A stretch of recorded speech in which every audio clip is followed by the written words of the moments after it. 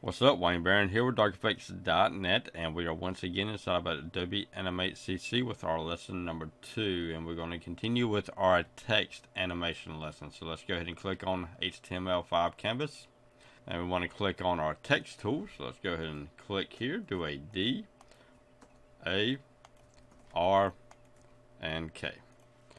Come over here and choose our black selection tool. Let's go ahead and line up our letters and select them all. Let's drag them to about center. Right click on this one, go down to convert symbol, do this one as a K, do our next one F8, R, next one F8, A, and then our last letter. Sometimes it will not select it, and there it goes. You just got to keep on going back and forth until it actually selects it. Hit the F8 and then choose this as D.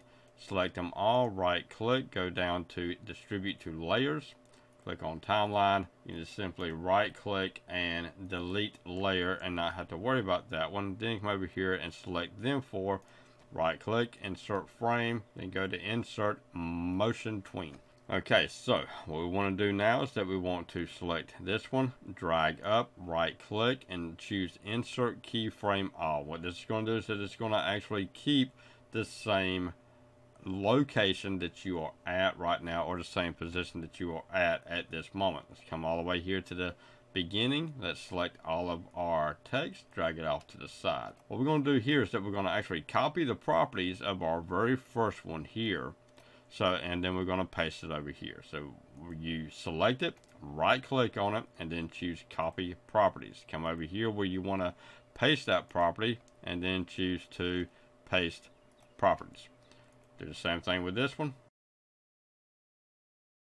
Okay, now what this is going to do is that this is going to allow you to manipulate each one of the letters without the other letters coming in to bug you. So what we do is that we just grab a hold of it. You got to select it once and then click on it again. So it's a double click action. You can't just click on it once and drag it, because then it will do this. Okay, so you got to click and then click on it again in order to drag it over. Okay, so we're going to work with our very first letter, which is our D. So we're going to have our D come in, and then we're going to take our ending letter, and we're going to drag it over to here, because we want it to come in right up in there. So we're going to choose this one. Like I said, everything is a double clicking action. You got to click once, and then you got to click it again in order to drag it over. Okay, so that would be our first one. We hit our enter key, and we run it. Okay, so now what we're going to do is that we're going to come over here, and we want our A to start coming in about here. Click, and then click it again, and then, oops, click it again, and then drag it over. We want to have one frame between each one of our keyframes here. Okay, so that it basically looks like so. And then we're going to come over here and grab a hold of our R. And so hit the enter key, and that's what we have. You can select each one of the letters.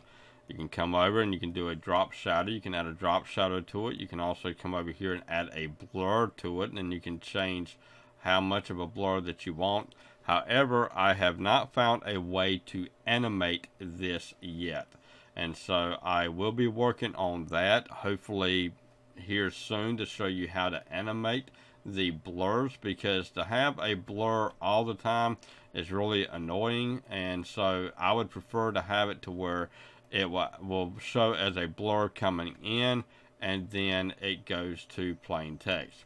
And so we select this one, and then it looks a little bit better than having it as just plain text. Like I said, there's no way to animate it that I am aware of at this moment, which is really frustrating, but I will find out and post that in another video. This is Wayne Barron with DarkEffects.net inside of the new Adobe Animate CC with lesson number 2. Y'all have a good one now. Bye-bye.